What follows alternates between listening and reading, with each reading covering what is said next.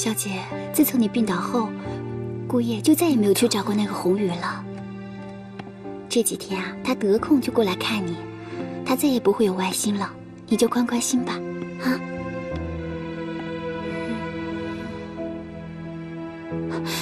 姑爷，嘘，让我来。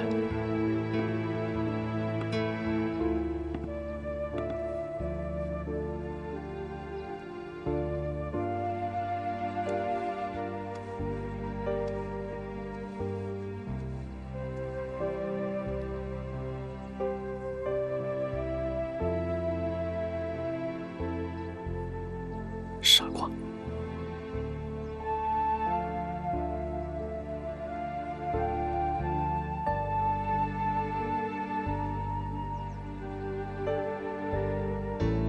廷琛，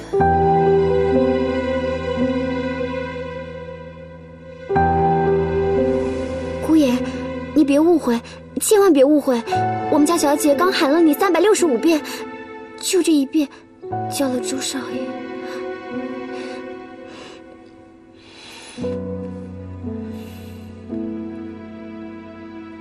你说的都是真的吗？真的，你一定要相信我。小姐睡里梦里喊的全都是你。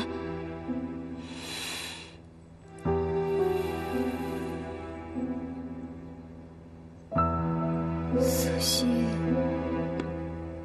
云堂，你们在说什么呢？你想想有天意吗？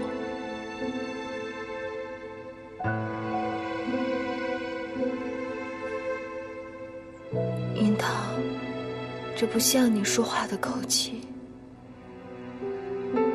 1年前，你来度假，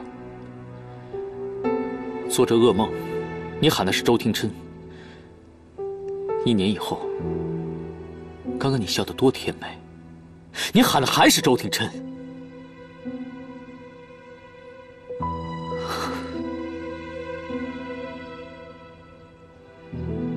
云堂，不是这样的，我已经在很努力地忘记过去了。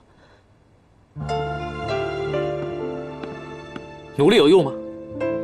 这1年生生死死，风风雨雨，我3辈子的努力都用上了，但老天还是安排今天这个时候，让我听见你说的梦话，你喊的还是他的名字，这不是天意吗？你不相信，我相信。姑爷，姑爷，放手！好好照顾你们家小姐。从今天开始，她的心里有谁，我睡在哪里，谁也管不了谁。姑爷，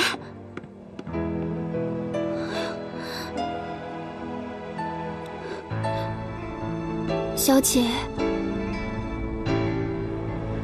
你心里不舒服吗？姑爷刚刚说的肯定是气话，你别往心里去，他会回来的，啊。苏西，为什么每次我跟允堂终于要和好的时候，总会有一股可怕的力量把我们狠狠地拆开？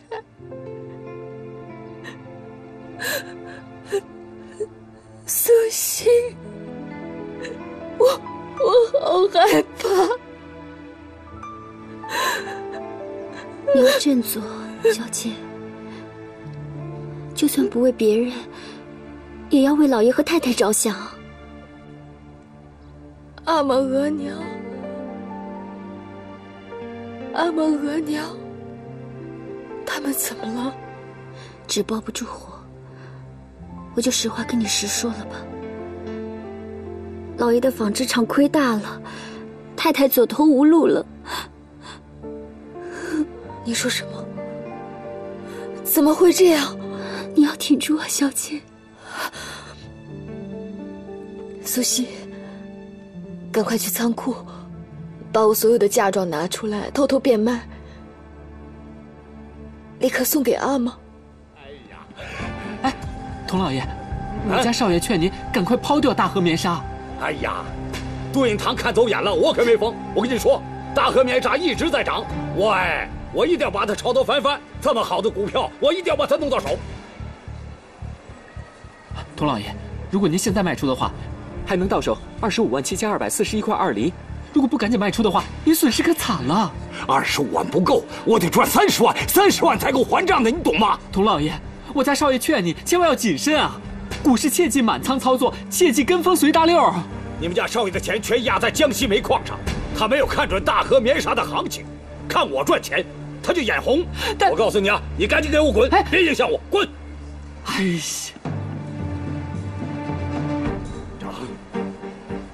涨啊！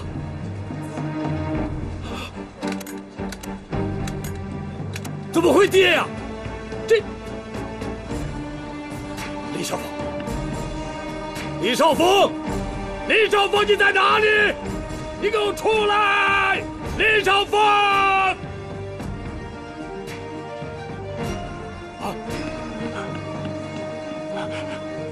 完了，我完了，我全部都亏了。刚刚赚的时候，怎么不来谢我啊？可是他亏的也太快了。这就是股票的魅力。你交了15万的学费，我相信，下次你一定会有长进的。好了，岳父，你怎么了？哎，岳父，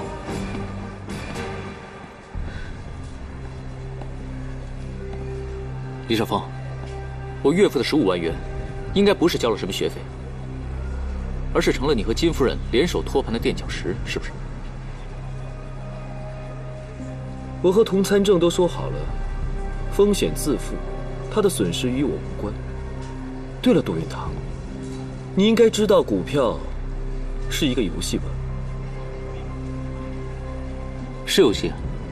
既然你那么喜欢玩游戏，我就陪你玩，乐意奉陪。杜云堂，还说，要不然啊，对你来说，童家的身家性命只是游戏，对不对？我劝过岳父，那是真的。你可以眼睁睁地看着黎少峰掉进沟里，却拦不住我年迈的父亲。杜允堂，你让我怎么再相信你？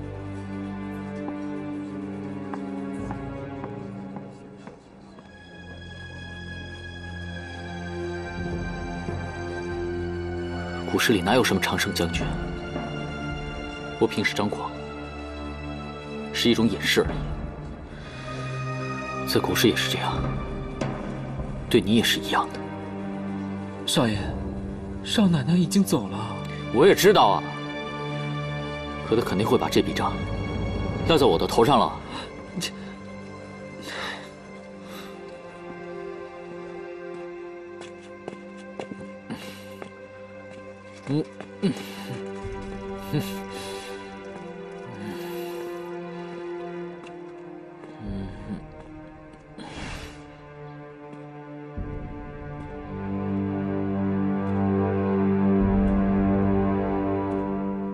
周廷琛，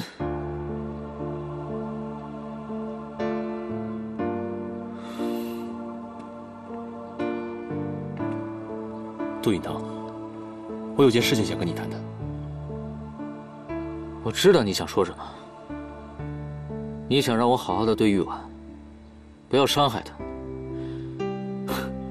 还有，你是来给我们祝福的，你跟她之间是清白的，是不是？你既然什么都知道，为什么还要辜负玉婉？你凭什么叫我太太的闺名啊？她是我们杜家明媒正娶的二少奶奶，你能给她幸福吗？只有我可以主宰她。我不是来跟你吵架的，我有重要的事情告诉你。看在玉婉的面上，给你们杜氏实业一个忠告：京邦街的竞标，小心背后有阴谋。我不想听。我从来不相信狗嘴里能吐出象牙。你难道不知道什么叫良言相劝吗？如果我们杜家的安危要依靠你的施舍，我宁愿什么都不要，放手！我警告你，别再辜负玉婉。他值得你用一辈子去爱。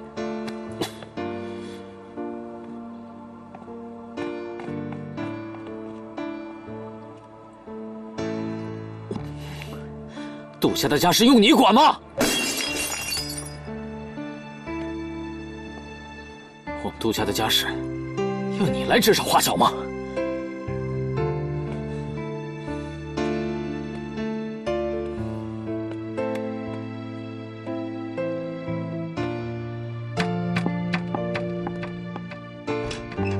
允堂，允堂，你怎么了？哎，允堂，你怎么了？红叶，告诉我，飞蛾是怎么扑火的？允堂，这样，像这样，允堂。